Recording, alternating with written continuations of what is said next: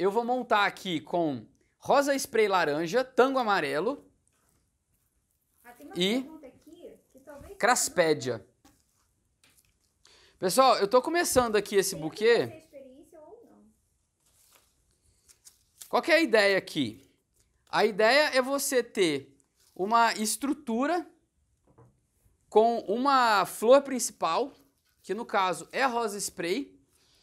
Eu estou usando o tango para poder dar mais volume para o buquê, que é uma folhagem, uma flor, aliás, de complemento barata. Você pode usar outras flores de complemento que você queira, que você goste. E você pode usar outras flores principais, que nesse caso eu estou usando a rosa spray. Você pode usar rosa se você quiser, você pode usar austroeméria se você quiser. Você pode usar, o que mais? Boca de leão, lisianthus, girassol. Tem um monte de flores que você pode escolher como flores principais desse próprio buquê aqui, tá? Então, aqui eu estou escolhendo esse para ser a minha flor principal e as outras são complemento. O tango, olha como é que ele vai criando espaço entre as flores, ó.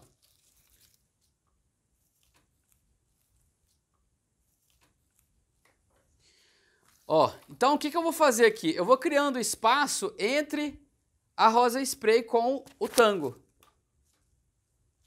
E o tamanho dele? O tamanho vai ficar de acordo com o que fizer sentido para você. Essa craspédia aqui, ó, é um detalhe que você pode colocar. Eu recomendo que você coloque ela um pouquinho mais alta para que ela consiga realçar aqui no contexto do seu buquê.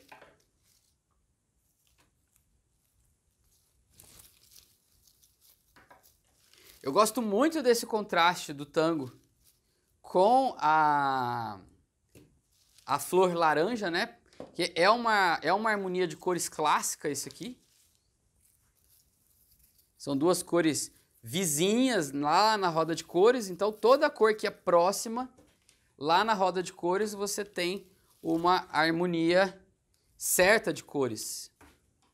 Ó, aqui o que eu ia fazer? Eu ia colocar rosa spray, né? E aí, para criar mais espaço, eu vou colocar mais uma haste de tango aqui. E aí eu venho com mais uma rosa spray. Tá vendo?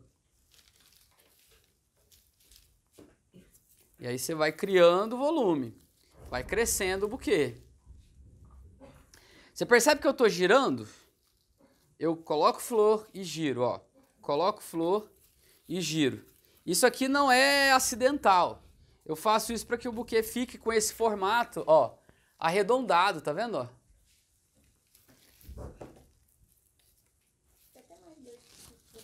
Olha, gente, tá bonito? Eu usei 2 maços de rosa e spray. Aí, se eventualmente você quiser colocar alguma flor no meio, dá para você colocar, tá? Não tem problema. O que você faz? Espeta aqui no meio. O pezinho eu tô segurando aqui. Ó. E aí você acha espaço, afrouxa um pouquinho a mão e voilá. Ó. Ó, o buquê tá pronto, tá? Olha como é que ele ficou bonito, gente. O formato tá bem arredondado. A técnica que eu usei aqui foi a técnica em espiral. Então, ó, os talos estão todos eles bem alinhadinhos, todos eles fazendo essa abertura para a mesma direção. E agora eu vou amarrar aqui. E aí, o que eu gosto de fazer, ó? Eu aperto só um pouquinho, sem ajustar até o final. E aí eu dou uma olhada, vejo como é que tá o buquê, se eu preciso levantar alguma flor. Ó. Tá vendo? Não é um buquê alegre? Isso aqui você pode oferecer para um cliente que quer dar de presente para a esposa, para a namorada, para o namorado. Pode ser um aniversário. Esse aqui é um presente assim super genérico, que dá para oferecer para o homem, para a mulher, para várias situações, várias ocasiões, né? Tanto pelas flores que eu usei, quanto pelas cores que eu usei. Tá bom? Curtiram aí? Gostaram? E aqui, ó, tá pronto para o cliente. Recebeu, colocou na água. Agora vamos fazer a prova dos 9 para ver se o meu buquê espiral ficou bom. Você sabe como é que o buquê espiral eu sei que fica bom ou não? Ó. Pronto. Agora eu te provei que o buquê espiral ficou com a técnica certa. Quando ele não está bem feito, quando ele não foi bem construído, ele simplesmente, ó, não para em pé, tá? Então, isso aqui é a prova de que o Léo Bioni acertou na técnica. Beleza? Curtiram? Ó, agora a gente vai fazer o seguinte. Eu vou embalar esse buquê. Ó, eu coloquei aqui o Poly 500 e o Craft nessa cor verde que é neutro. Isso aqui você pode considerar para qualquer cor de flor. Esse papel dessa cor é muito legal. Qual é a vantagem? Você não precisa ficar comprando papel de tudo quanto é cor para você usar. Aliás, papel colorido não é obrigatório. Você pode fazer a embalagem só com transparente. A gente já fez isso aqui, só que eu vou usar para te mostrar outra possibilidade. Léo, e estampa? Estampa é aquele negócio, vai do gosto. Eu não sou assim o cara da estampa. Eu vou dobrar um pouquinho mais ele aqui. Mas vai muito do gosto, né? De cada um. Eu acho que aceita, tá? Mas... Agora o que eu vou fazer? Eu coloquei o papel aqui. O que eu vou fazer aqui, gente, é só fechar o buquê, tá? Olha. Então eu sobrepus as duas partes. E aí, eu não gosto de afogar a flor. Eu gosto de deixar a flor mais solta, ó. Então ela tem espaço para ela respirar, né? Tá vendo, ó? Eu acho que eu vou virar o buquê, que eu acho que a frente, essa frente aqui tá mais bonita, ó.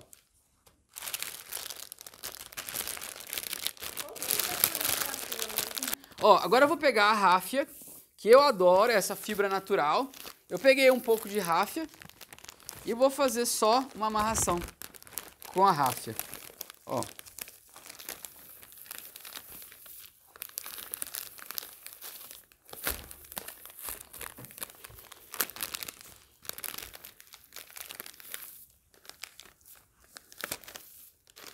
Ó, dei um nó aqui. Dei um nó.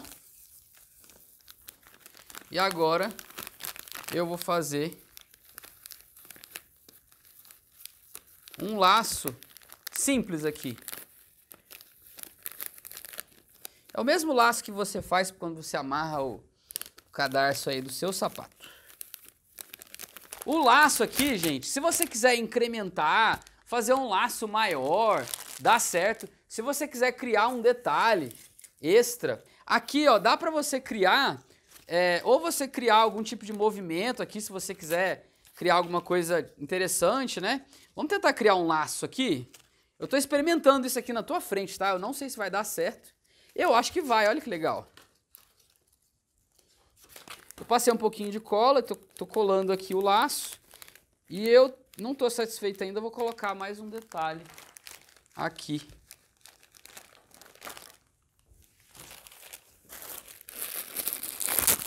Ó, aqui, se você quiser, isso aqui é anis estrelado. Tem muita coisa que você encontra. Esse aqui é da Caldana.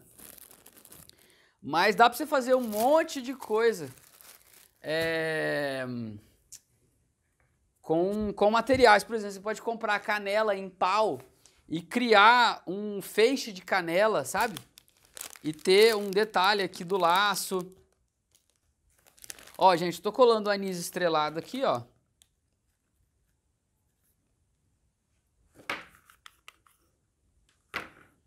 Mas é detalhe. Agora, o que é importante aqui, ó? Importante é, coloca um sachê de conservante para ir junto com o buquê. Por quê? Porque você é uma empresa preocupada com a qualidade do seu produto. Isso é essencial.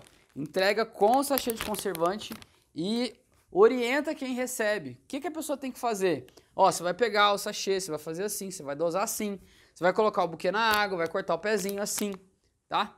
Para garantir que essa pessoa vai ser orientada, faz um encartezinho, um tagzinho, ou com a sua marca, no verso você explica como a pessoa usa esse conservante, como ela cuida da flor, porque isso vai ser bom para você. porque a flor vai durar mais tempo e a pessoa vai ficar mais feliz. Então é muito importante. E na entrega, se o teu buquê não tá com a bolsa d'água, você pode manter esse buquê num vaso com água até chegar no destino final, que é a entrega para o seu cliente.